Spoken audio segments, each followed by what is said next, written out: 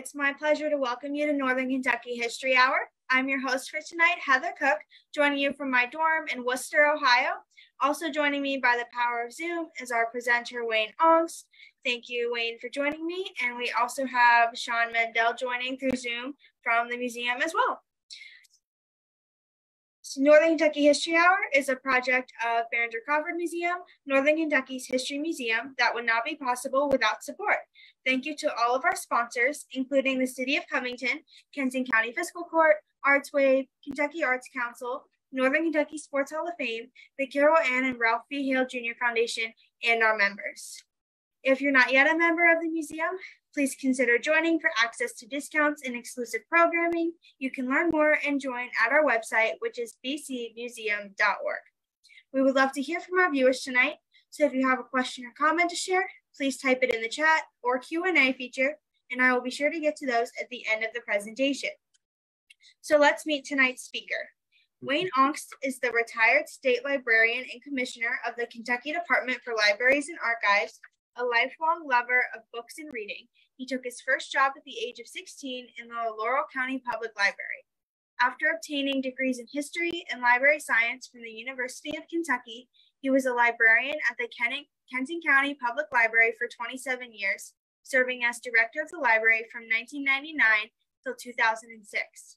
In 2006, he was appointed State Librarian and Commissioner and served until 2015.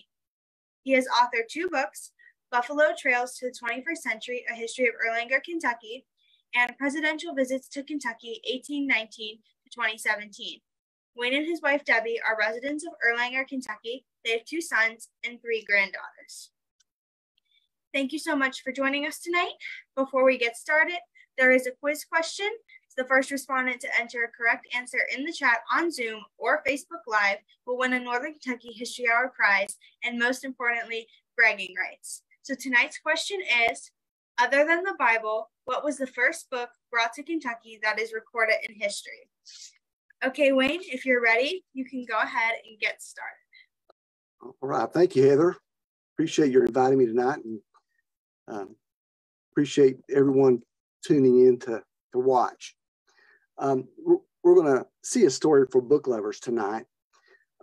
It's a story that's from a place not too far away from here and not that long ago. But when you look at it from where we live today and the time we live, it's pretty unbelievable. Hope it will be fun for you.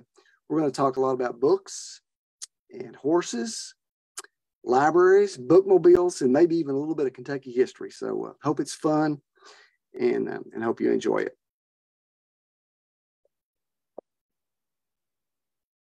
You may be familiar with some of the recent bestsellers that have been written about the pack horse libraries. Bookwoman of Troublesome Creek, Bookwoman's Daughter, and The Giver of Stars. All these books were on the New York Times bestseller list for a while. And they all brought attention to an aspect of Kentucky history that a lot of people have become acquainted with and a lot of people know about now. It's very fortunate. These, of course, are all fiction books. There are some nonfiction books that have been written. Heather Henson from Danville, Kentucky, wrote the Bookwoman, that Bookwoman. If you're interested in more information after tonight's program, you might check your library for one of these books or one of the nonfiction books that have been written. I know many of you maybe have read one of these books for a book discussion group. Been very popular across the country for book discussions. They brought a national spotlight, really, to the 1930s and to a program that brought books to isolated Eastern Kentuckians. And that's the focus of our talk tonight. We are surrounded by books and information. We have fine libraries all around us, especially in Northern Kentucky. We have great libraries. There are bookstores throughout the community and throughout our state. In fact, we can order a book online and have it in a very short time. Many of us have fine libraries at home. But imagine a time in our history not that long ago, when there were very few libraries in Kentucky, virtually none in rural areas of the state. Books were quite expensive luxuries and difficult to come by.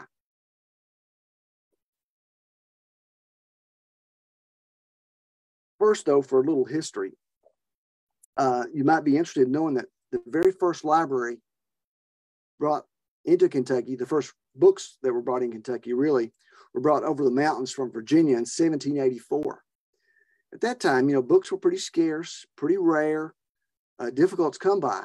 These books were brought on a wagon for the newly established Transylvania College. That library opened up in Lexington, and it really served the community. Over the next 100 years or so, scattered libraries were created across the state, but there were not really any public libraries until about 1900. Of course, I'm sure you're familiar with the Carnegie libraries. Prior to Carnegie, libraries were mainly subscription libraries. Folks paid a subscription fee, they could use books. So they're really not public libraries. They were open only to those who could afford to use them and who would subscribe. But Carnegie began to make his contributions. He would offer to build a library in a community if the community would support it. A lot of communities took advantage, such as Covington and Newport. I'm sure if you're familiar with those buildings that fortunately are still with us, still here, not used as libraries any longer, but they were the earliest public libraries in Kentucky and in many parts of the country.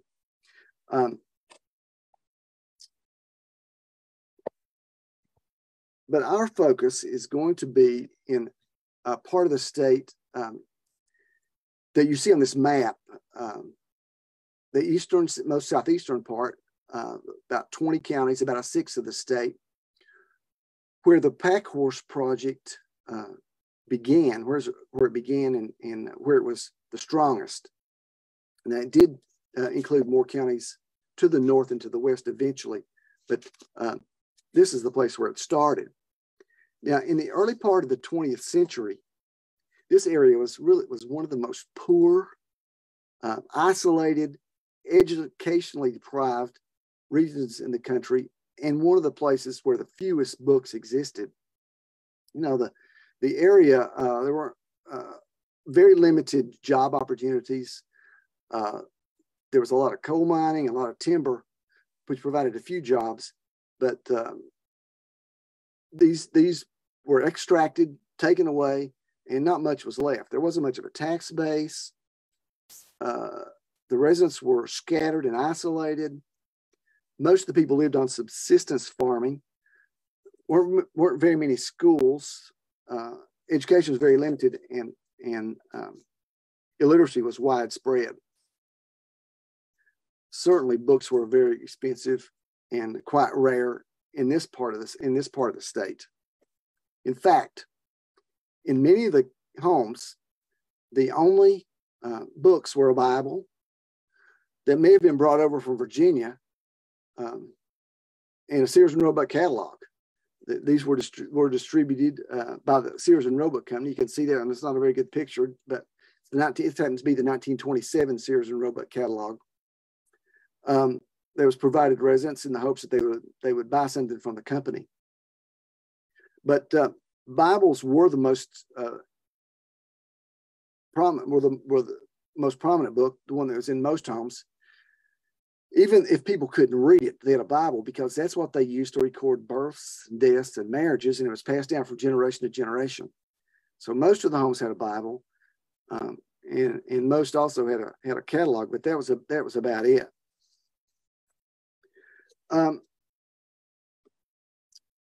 There was a couple of efforts to make books available to this area.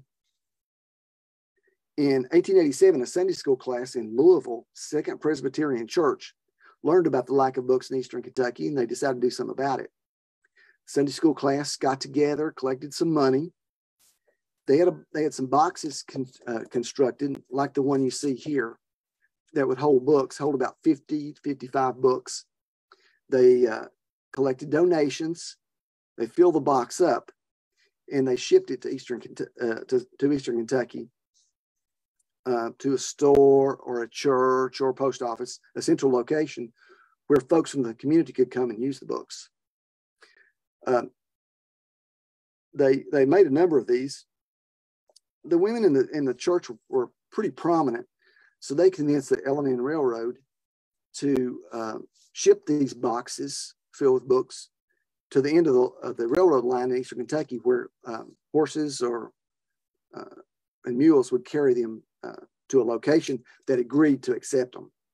This was really the first effort to get books into the area. And in 1894, when the Kentucky Federation of Women's Clubs was created, they accepted this project as their first project. They expanded it. They made about 100 of these boxes, and they shipped them all over Eastern Kentucky. The plan was to leave the boxes at the station for 3 months so the people could read them and check them out. They also organized public readings where, since a lot of the folks couldn't read, but they still wanted to enjoy the books, so they would set up a time when somebody would come and read to a group in the community. They planned to leave them for 3 months. That didn't work. People wanted to keep them longer, so they left them for 6 months. Then they would ship the box to the next location on a circuit. The program was so popular that they needed a lot more books. So the Kentucky Federation of Women's Club charged their members 10 cents each across the whole state. If you want to be a member of the club, you had to pay 10 cents. They collected that money and used it to buy more books. It was pretty obvious that this wasn't meeting the need eventually, because they were so popular that they started to lobby the legislature to create a state agency so the state would take over the project. One thing I wanted to mention, that the books became so popular that the folks who used them, they'd never had books before. They didn't really know how to use them. So when they were reading the books and they got to a stopping place, they would turn the corner of the page down. Books were quite brittle. They were all used when they became part of the collection. So they began to deteriorate. So the women had to create bookmarks to put in the books to explain how to use a book. And that helped keep the books usable much longer. But anyway, the state did finally agree in 1910 to accept charge of these traveling collections. By that time, there were about 100 of them, about 5,000 books. The state took them over and began distributing them and adding some more collections to them, and they spread the program statewide. About that same time, Berea College started a similar service. The students in the woodworking shop at the college built boxes like you see here. They collected donated books, and the students would take the books with them when they were teaching at one-room schools in Eastern Kentucky. So in that way, Berea was able to expand usage of the books through the months of July through January when school was in session. Now, I wanted to talk just for a minute about this lady who, Miss Euphemia K. Corwin, who happened to be the first professional librarian in the state of Kentucky. She came to Berea in 1901, and she was familiar with a book wagon that was being used in Maryland. Actually, it was the very first one in the country. She was from back east. She knew about this, and she wanted to start this service in Berea. She asked the Board of Trustees for their support, and they refused. She asked Andrew Carnegie if he would supply the money for the book wagon, and he also turned her down. So she took a leave of absence from Berea for a year, went back east to raise money for her book wagon. She came back with $312 and the promise for a book wagon, which was shipped to Berea. And you can see it there. That was the first book wagon in the state, first book wagon in the South that was operated by a college. So Berea operated this. You can see it's specially outfitted to carry books. You can see the bookshelves there and the books, and there was a side of the carriage that would slide shut so the books would stay in place. But it traveled throughout the 20s, the wagon did. Now, after 3 years, she ran out of money. The $312 was exhausted, but librarians in the state contributed to fund the rest of the service. And finally, the college assumed it. Now, there's another photograph of the book wagon. The college promised the funders that they would always provide a Bible if a user wanted it. And a trip was never made, but what a Bible was not given out. So that was one of the features of the program. In the 1920s, they moved up to a car. Of course, it couldn't travel a lot of places because the roads weren't sufficient. But the car lasted until 1943, when gas and tire rationing during World War II made the service impossible. But as the 1920s came to a close, there really wasn't much going on as far as libraries. Carnegie had established about a dozen libraries in larger cities, and some women's clubs had started smaller libraries around the state. But about 2/3 of the state had no service at all. The Great Depression certainly made things worse. The 1930 U.S. Census reported that 6.6% of the state's population was illiterate. 1/3 of the men who volunteered for the Army were rejected from Kentucky because they couldn't read well enough. And in southeastern Kentucky, where we saw earlier, the illiteracy rate was even higher at more than 10%. And that was probably way understated, as some people certainly wouldn't admit to a census taker that they were illiterate. 6 of the highest, the most illiterate counties in the state were in southeastern Kentucky. Now, in the early 30s, Home Place, which was an institution that was funded by the E.O. Robinson Mountain Fund, started really the first motorized bookmobile in the state. E.O. Robinson was a Cincinnati lumberman who had made his fortune logging in Perry, Knott, Wolfe counties. And he decided he wanted to put some money back into those counties where he had made his money. So he started Home Place. And Home Place started a bookmobile that traveled in 3 counties. It was a station wagon, as you can see, loaded with books with the sides that it could lift up and people could access the books. This bookmobile operated until 1953. During World War II, they used the truck for milk delivery, but otherwise the truck was used to deliver books. But it could only, of course, travel on roads where there were surfaces that made that possible. Now, during the Great Depression, things got even worse, of course. Fewer jobs, not much money around. So the Roosevelt administration started the Works Progress Administration to provide jobs for unemployed Americans. The Kentucky Library Commission, which operated the traveling library, the boxes that were still being used, looked for a way to expand that service using WPA money.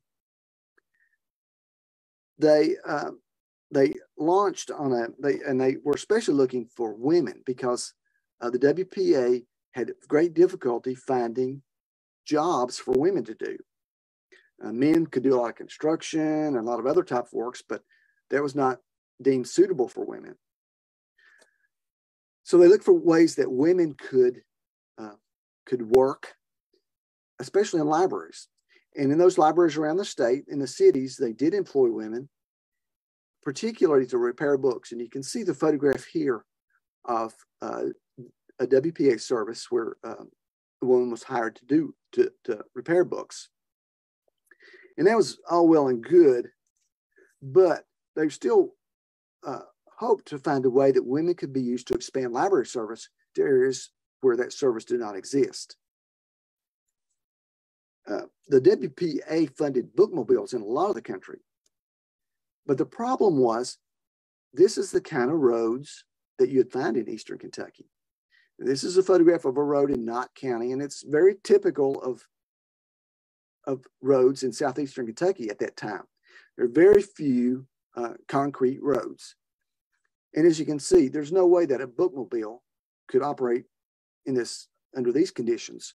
So WPA obviously couldn't fund bookmobiles. But the WPA did agree that they would fund women who provide service on horseback. Now, the women that they recruited for these jobs had to be the head of household.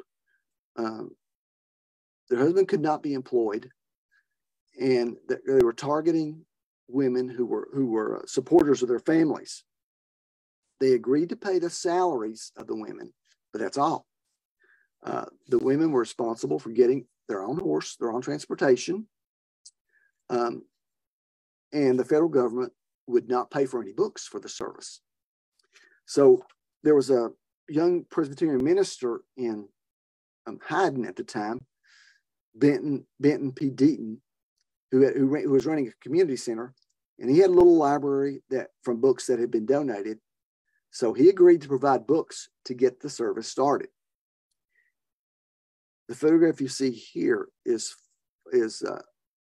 some of the first pack horse librarians, and they were headquartered in Hyden, using the books that Reverend Deaton had provided. Now, each of the counties had a headquarters library, staffed by a librarian who would run the operation and manage it.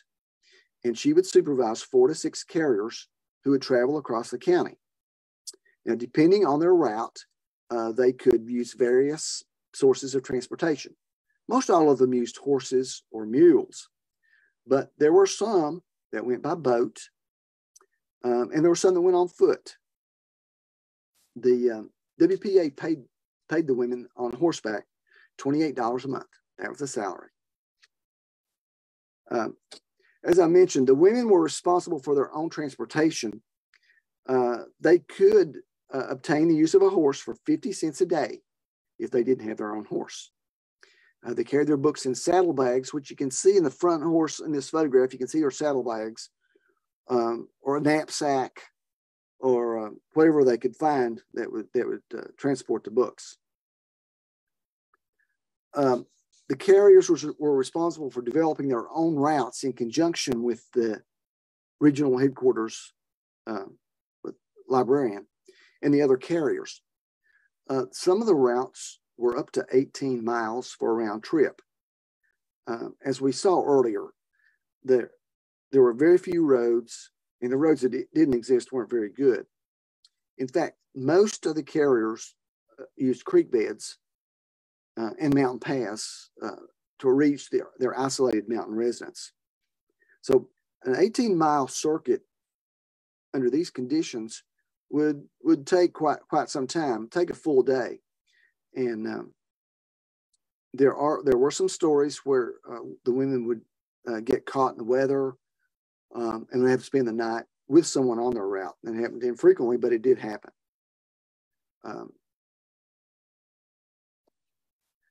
There are also reports that on those mountain paths, they were really steep.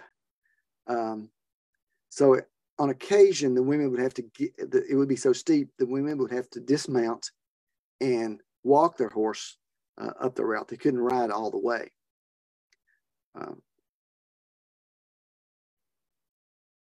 Also, during times of flood, when they had to walk through some of these creeks, their water would get up the saddlebags. They have to lift the saddlebags to keep the water out.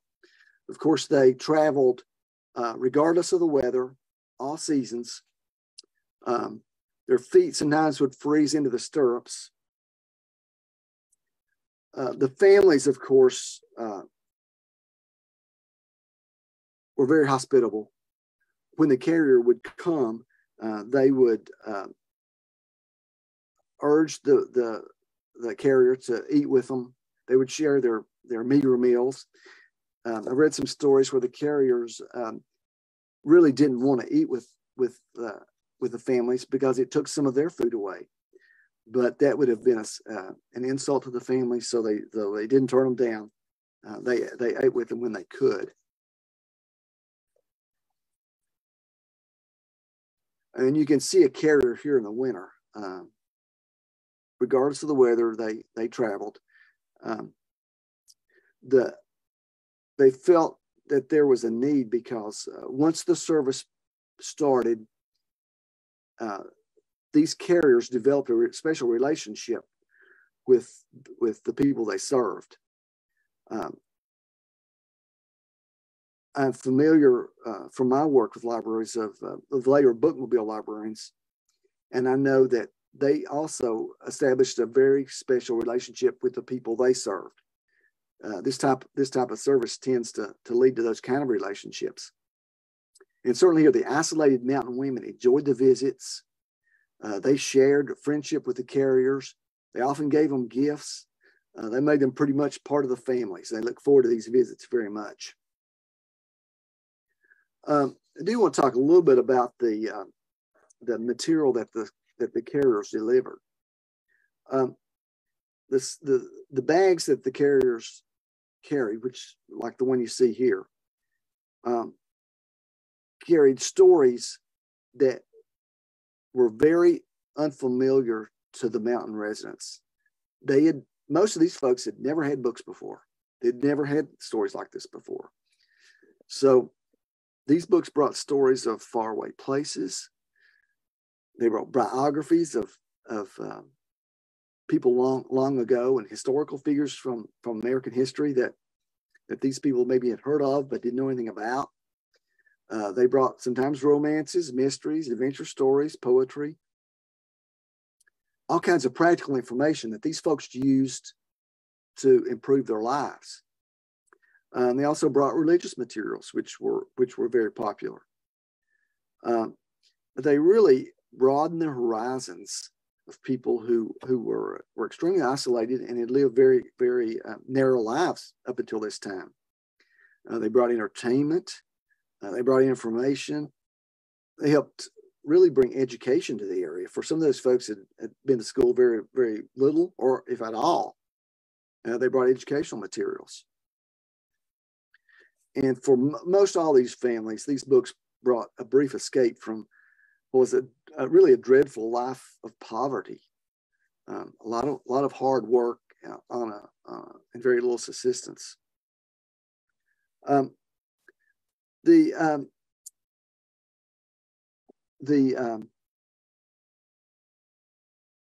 type of information they brought, many of the people enjoyed the fiction and the stories, but the nonfiction materials they brought were really the most popular and the most requested. The mountain residents could not get enough about travel and adventure from other places because it was so unfamiliar to them. Of course, they also wanted religion. Children's books were very highly desired, not only by the children, but also by adults who had a very low reading ability. Magazines were as popular as books, especially those with practical information. Now, the program had several issues. At the first, in the mid-30s, when the program first started, there was some reluctance to use a service. Many of the residents couldn't imagine that the service would be free and that there wouldn't be a charge for it. So they were reluctant to use it for that reason. Some feared the information that would be provided. Information like this had never been brought into the area before, and there was a little bit of fear about it. At first, there was a strong aversion to fiction, as fiction stories were not considered wholesome, and there were some religious groups that objected to the fiction stories. As a result, the reading material was very carefully monitored at the headquarters, and the pack horse carriers usually traveled 4 days a week. And the fifth day, they would be at the headquarters library, where they could go through the material, make sure it was appropriate for the audience. They would repair materials, but they were very careful about what they took, and they understood their clientele very well, so they're able to make choices for them. But once the mountain folks began to receive the materials, any objection to it was quickly overcome, and they were anxious, and they were the strongest advocates for the service. It helped that the carriers were mountain women who understood mountain folks and understood the ways of the mountain people. But the biggest problem was that there was always a lack of materials, never enough. As we mentioned earlier, the federal government would not provide any materials for funding of books, wouldn't buy any books. And there really weren't any books in the area. So everybody had a difficult time coming up with enough materials to serve the need. And the service never really provided nearly enough. The Kentucky Congress of Parents and Teachers, which later became the PTA, across Kentucky voted to endorse the Pack Horse Library project. They asked their members to contribute 1 penny per member to buy worthwhile books and better class magazines, as they described it. And this was one of the main sources of funding for new books. But the project put out a call across the state for donated books. Any place that they could think of, they asked. They sent letters. Books came from churches across the state and other states, from schools across the state, from Rotaries and Kiwanis clubs, from individuals, really across the country. One fellow, a Californian, sent the Pack Horse Library a collection of 500 books. He had been a native of Kentucky, but had moved to California. He sent those in memory of his mother. Books were received from the DAR, homemakers clubs, United Mine Workers did a book drive, collected books. Even the public libraries of Chicago and Toledo sent weeded books they were no longer going to use, to the Pack Horse Project. If you look at the newspapers in Lexington, Louisville, Cincinnati, and various newspapers up the East Coast, the Pack Horse supervisors would send letters begging for donations.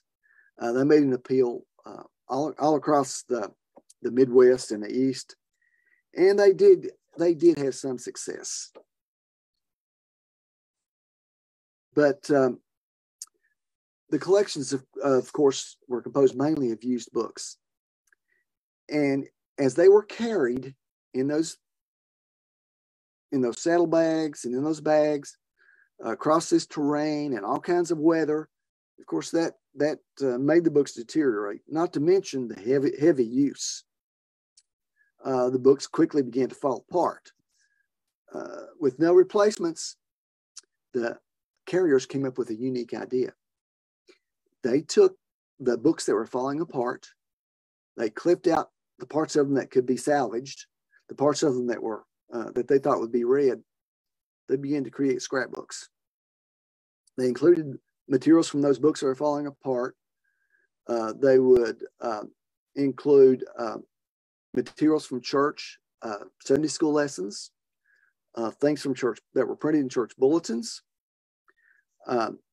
They put craft ideas. They even included quilt patterns that people would give them. They would ask for materials from their users. They included recipes that were taken off cans or recipes that were written up by mountain women. They included all kinds of stories, clippings from newspapers. Some folks wrote up their family history and they included it in the scrapbooks, whatever they could find. And these actually became among the most popular items that they distributed. People loved to get the scrapbooks. Mountain families loved to contribute to the scrapbooks. It made them feel like they were contributors. It's said that there were many new dishes introduced into the mountains from recipes that were contributed. And fortunately, there are a few of these scrapbooks that remain at the FDR Presidential Library in Hyde Park. So you can even go there to see what some of these scrapbooks look like. In addition to delivering books, the carriers would often read to children or to entire families if the parents were illiterate. There's some really interesting stories I've read about the service. The one woman claimed that the service reformed her husband. Until the books came, he used to go out all the time and would stay out all hours of the day and night. Now he stayed home and read, according to one lady. Another mother told the carrier to please just leave one big one today because the youngins fight over them so much. Another mother complained because of the amount of oil they were having to buy for their lamp because the children wanted to read in bed after dark. So the project was quite successful. The carriers not only went to homes, but as you can see here, they went to schools. This carrier is at a one-room school in Breathitt County, and you can see the children gathered around her. As the carrier would approach, the children knew what day she was going to come. Teachers reported that there was always perfect attendance on the day the book woman would come, and they would anxiously watch for her. As she came up to the one-room school, they would rush to the door and rush out to greet her. In most cases, these books were the only ones that were available in the one-room schools for the children to use in practicing their reading skills. Needless to say, the project was very successful. It received nationwide attention as one of the most successful projects of the WPA, and it continues to be considered one of the most successful projects. It received the attention of Eleanor Roosevelt, who came to Eastern Kentucky, and she visited with a carrier, as you can see in this photograph here, in 1937. So it received national acclaim, and it was also used in other states in addition to Kentucky. Eventually, there were almost 300 carriers at one time operating in the mountains in 38 counties. So it did expand to a large part of the state. Unfortunately, the project came to a close in 1943 when the WPA went out of existence. Of course, by that time, the nation was at war. Funding was needed for the war effort, and funding was discontinued. So library service virtually disappeared from that area in 1943 for the next 11 years. Fortunately, that's not the end of the story. At the end of the war, this interesting lady Mrs. Mary Belknap Gray appeared on the scene. You may recognize her maiden name, Belknap, if you're from the Louisville area. Belknap Hardware Company was the big hardware store in Louisville for generations. Her family owned the store. She married an architect, and they moved east, but he died. After World War II, she came back to Kentucky. She was looking for a project to undertake in her remaining years, using the money that she had. She saw the bookmobile in operation at Home Place, which you saw earlier, and she decided, well, maybe that could be used in another place. And she was encouraged by the State Library folks who wanted to expand library service. At that point in time, Kentucky ranked 47th of the 48 states in library service, according to the American Library Association, because there were so few libraries. We were ranked 47th, North Dakota was 48th. However, I saw a letter that said North Dakota disputed that very heavily. So, but I don't think Kentucky had much of an excuse, because there were so few libraries and so little funding available. But anyway, Mrs. Gray took a surplus Army ambulance, which you see here. After World War II, they were getting rid of Army equipment. She bought this ambulance, retrofitted it as a bookmobile, and offered it to any county which would agree to fund it. Hart County did. They accepted it. That was her first bookmobile. She bought 6 more over the next few years, and they were in various parts of the state. 2 of them did get back to Eastern Kentucky, one in Bell County and one in Rowan County. They were extremely successful. People loved them. And this gentleman, Harry Schachter, who is president of one of the largest department stores in Louisville, saw her bookmobiles, saw them in action, heard about them. He proposed a campaign to buy 100. The state would, he would raise the money from public citizens, private citizens, corporations, to buy 100 bookmobiles. The state would put in some money to put books on them. Local counties would accept the cost of operation, and we would put a bookmobile in every county across the state. This was in 1953. He started his campaign. You can see there the plan. Donors came from across Kentucky. This is really a campaign that's unique to Kentucky. Nothing like it has been done before or since. A lot of companies gave, tobacco companies, the Courier Journal and Times. Lots of wealthy folks gave. They raised the money in different ways. Now, this gentleman was a horse owner. In order to raise money for the campaign and to give publicity, he named his racehorse Bookmobile. You can imagine how that went on the racetrack. I can only imagine when that horse came down the track, how the announcer would say, "Here comes Bookmobile." But and Bookmobile actually raced 11 times. He won 3 races. He had two second places and 2 fourth places. So he was a quite successful racehorse. But anyway, he helped raise money for the Bookmobile. They brought in for the campaign Rocky Marciano, who is the world heavyweight champion, the only undefeated champ in history, came to Louisville to do a benefit for the Bookmobiles.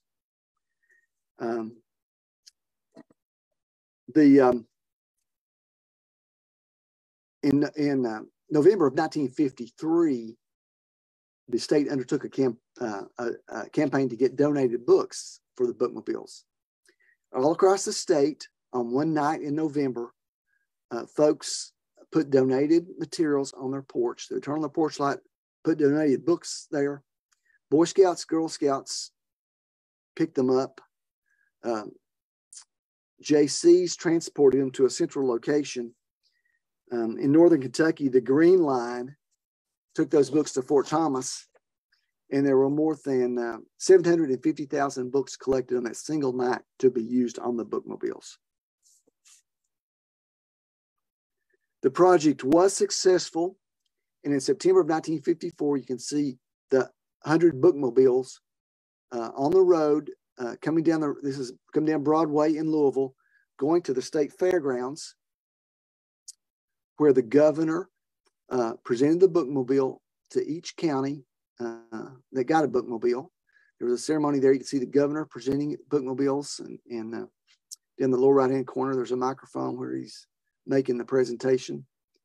And Kentucky went from the fewest bookmobiles in the nation to the most bookmobiles in the nation in one day. And since that time, and even to this day, Kentucky has more bookmobiles than any other state. You can see that one of those first bookmobiles, how the children were lined up. They were, the service was received so well. Of course, once again, there weren't enough books. They were continued to scramble for books, but the service was extremely valuable, extremely well received. And this is one of my favorite pictures. You can see some young men young boys who had just gotten their books, and I'm not sure if they're getting ready to put them back or just taking them off. But that's the people that benefited the most from this service. That program also received national acclaim in 1965. That's Mrs. Johnson, First Lady, who came to Kentucky to get on a bookmobile, similar to how Eleanor Roosevelt came in 1937.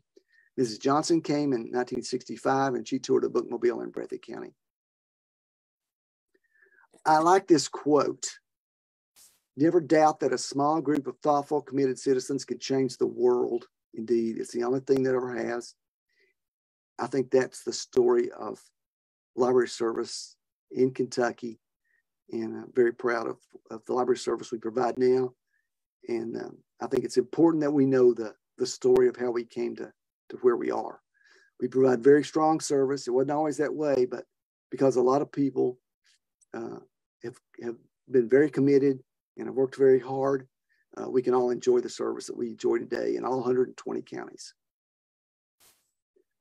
Now, I want to finish up. I know that we had the trivia question.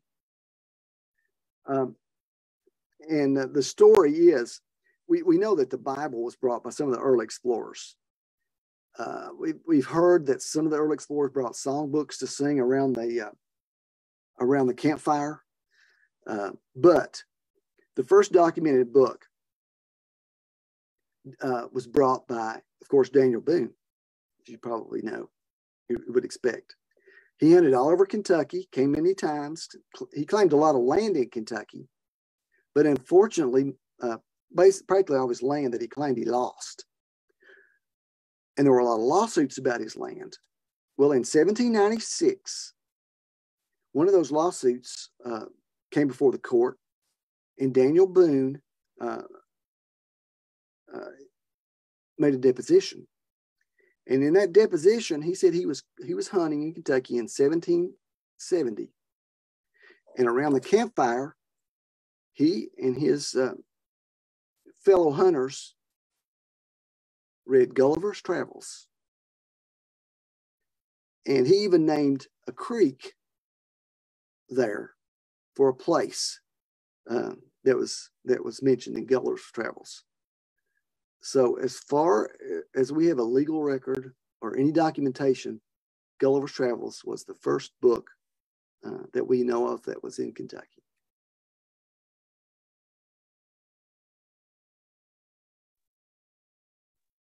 All right. So now that you've gone over the trivia question answer, we did have a winner. It took pretty much the whole presentation for somebody to get it. We had so many great guesses. Wow. Yes, but Patricia Gao, I hope I'm saying that right. Congratulations. She did win. So make sure to get your mailing address in the chat and we will send you your prize. So far, we don't have any questions yet. So I don't know if there's something else you want to expand on while people are getting those questions in the chat. Let's see. No, just accept that I think it's pretty remarkable that from 1954 until now, which is almost 70 years, Kentucky has had more bookmobiles than any other state. And we still have a lot of bookmobiles operating. In fact, and people just love their bookmobiles. We have bookmobiles that are traveling in many counties. Now, in some urban counties, we've transitioned from a bookmobile to a different type of mobile service, but we still have that type of outreach service in almost every county now.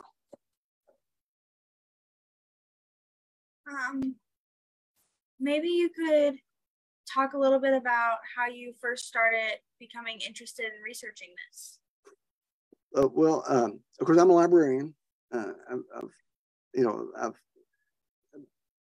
been in libraries from the very first time that my parents would take me. So I've always been interested in library service. But I've done a lot of research on the bookmobile project, and I eventually expect to write about it. I think there's a lot of folks involved in that project who really haven't gotten the recognition that they should have. So I want to make sure that we really know who's responsible for our success with bookmobiles. So in doing that research, I was looking at the different ways that we provided library service in Kentucky over the years. And the pack horse service is really one of the most important ways that we have provided service. One of the models that we even use today in our outreach services, and it's just such a neat service, unlike any other service really in the country. You know, we started it. We came up with a plan. The folks during that day pulled it off, which I think is pretty spectacular, the success that they had. So I think the more I learned about the service, the more interested I became, and I wanted to find out more details about it. So, and there really hasn't, until recently, hasn't been a lot written about it.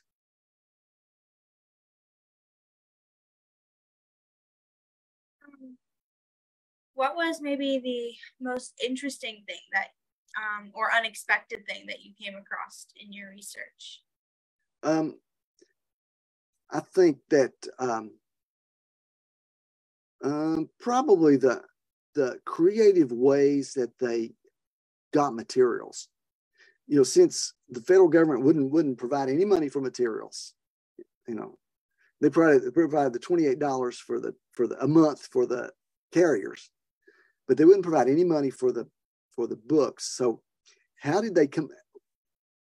were they able to come up with the books to provide the service when there were really none in the area at all? They had to bring everything in. So I thought this story about the scrapbooks, where they really created their own materials. And they used a lot of things that the mountain people provided. You know, the people loved the service. They devoured it. And I think giving them an opportunity to contribute materials and contribute information really gave them a buy-in. And it made a way for people to be able to share information from each other when they had really no other way to do it. You know, there was not much communication. There were no phones or anything like that. So they were able to learn from each other. And I think that's pretty cool. So we have a question here asking if Kenton County Library still has a bookmobile. They don't have a bookmobile in the traditional sense, but they do have outreach vehicles that take materials to kids in daycares, Head Starts, places like that. And they have outreach vehicles that deliver materials to folks in their homes that are shut-ins. So it's a similar service. They don't have a bookmobile in the sense that it goes to a neighborhood or a community center and stops and lets anybody come on. But they still do have vehicles that provide a similar service. And we have another question here, I think asking for maybe a little bit of clarification, because I know you mentioned both pack horses and bookmobiles, and they were wondering which one Kenton County had, or maybe it was both. Yeah, no, Kenton County had the bookmobile. Yeah, the pack horse project didn't come up into northern Kentucky. It was mainly in eastern Kentucky and some counties in southern Kentucky. You know, in this area, the roads were good enough that service could be provided in other ways.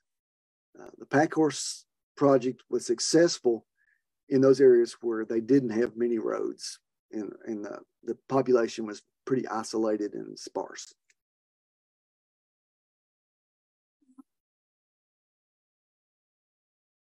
We don't have any more questions as of now.